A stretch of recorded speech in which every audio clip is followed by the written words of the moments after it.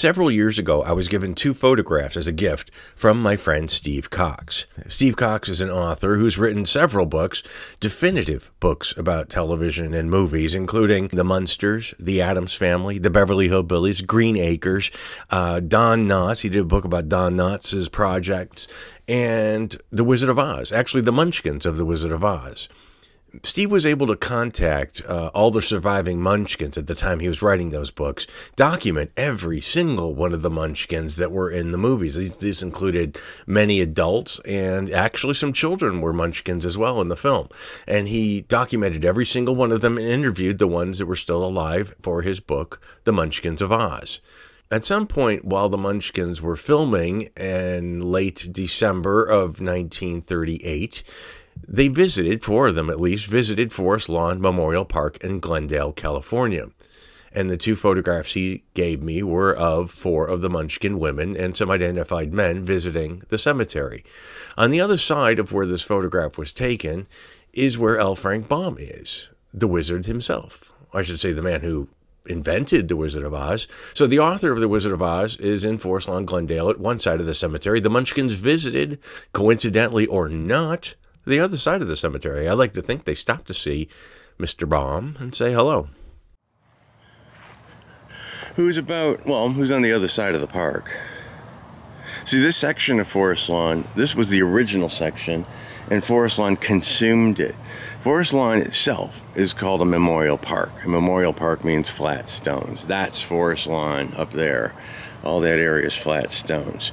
A cemetery has upright stones usually, and that's the old section is here that Forest Lawn consumes. So this is the oldest part of the cemetery.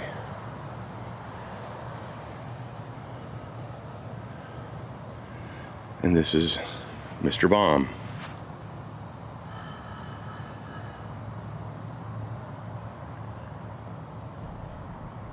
So the photograph I showed you was taken at an area just off the Court of David, which is the 17-foot exact replica of Michelangelo's David. Forest Lawn's very big on their exact replica art all around the memorial park. Now, the original Michelangelo's David was sculpted between 1501 and 1504. There are over 30 exact replicas of David around the world. This particular one has been destroyed a few times over the years. It was felled by a 1971 earthquake. One of the feet and the head from the 1971 statue that was destroyed is on display in the Forest Lawn Museum.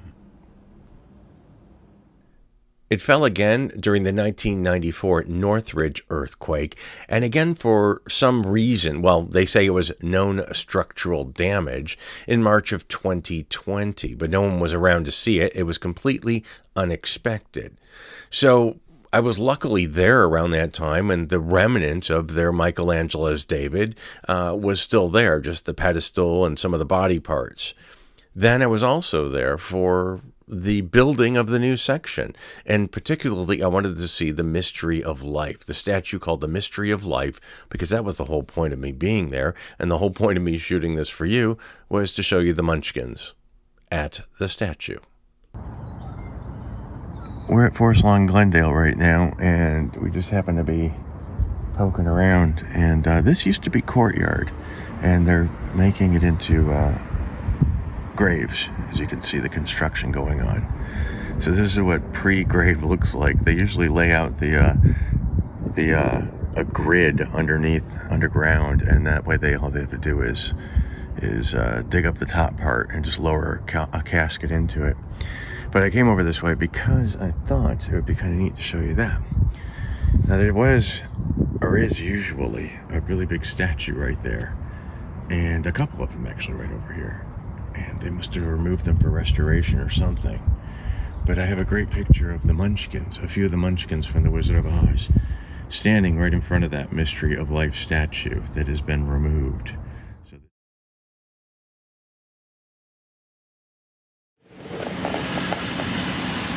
Look at David. They bronzed him up. He used to be, I don't know what that, ceramic or something. And he fell down a couple times, but they replaced him with a bronze. But the reason we're here is for these pictures. Which you're going to see in just a moment.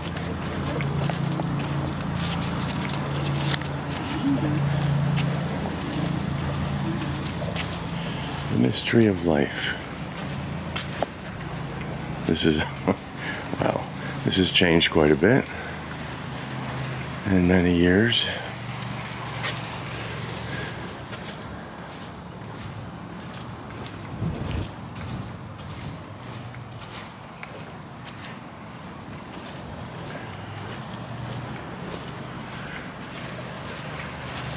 Hubert Eaton was a big fan of fake art. Big fan. Open your galleries of art to the people and you confer on them a greater benefit than mere book education to give them a refinement to which they would otherwise be strangers. Thank you, Dr. Honorary Dr. Eaton. The Walt Disney of the afterlife.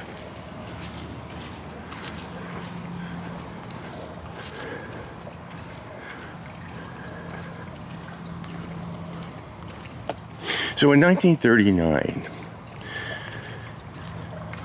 a film was released called The Wizard of Oz. I think we all know it. And they brought in, I think it was 120 plus little people from around the world, mostly from Eastern Europe, who came to star as the Munchkins. And I'm not sure what the filming dates of The Wizard of Oz were. I would have guessed 1938 on the MGM lot. But these pictures are dated 1939. See, at some point, the Munchkins, when they were filming The Wizard of Oz, were here.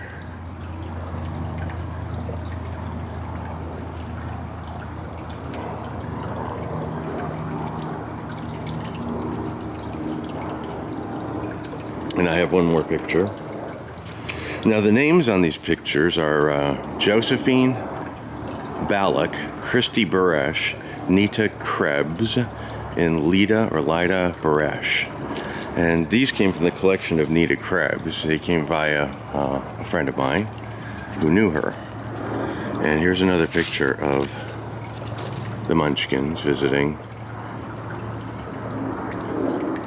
the Mystery of Life statue here at Forest Lawn. The Munchkin Land scenes were filmed between December 17th and December 30th, 1939. Nita Krebs is probably the best known of the four Munchkins. The two gentlemen that show up in the one photograph don't know who those guys are. Nita Krebs was the tallest of the Lullaby League. The film itself was shot at MGM, which is now Sony Studios in Culver City, and during that time the Munchkins stayed at the Culver City Hotel. Judy Garland very famously, probably a bit inebriated on the Tonight Show, and always the great storyteller, told the story about the Munchkins and their drunken antics on the set of The Wizard of Oz. Well, what about the Munchkins? Yeah, how about the what? the Munchkins. Munchkins. I What? know Munchkins. Yeah. Well, what the Munchkins do? Well, they're little very dwarfs. tiny. Yeah? Yes. Were they little kids or were they little men? Drunks. They were little drunks? Because there was a lot of them. Oh, you have hundreds of thousands. And they put them all in one hotel room. Not one room, one hotel in Culver City. Yeah. And they got smashed every night. And they'd pick them up in butterfly nets.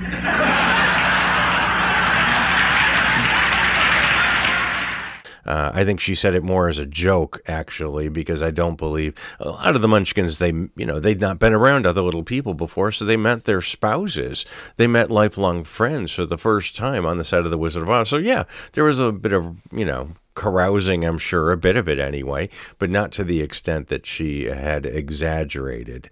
But the Munchkins made about $100 a week. Their representative, or the person who represented them, negotiated their contract, took probably more than half of their earnings. Interesting to note, Toto the dog was paid more than that, $125 a week. But still, here we are with The Wizard of Oz, an amazing film, and I don't think any of the little people that worked on the film have any regrets about being part of it.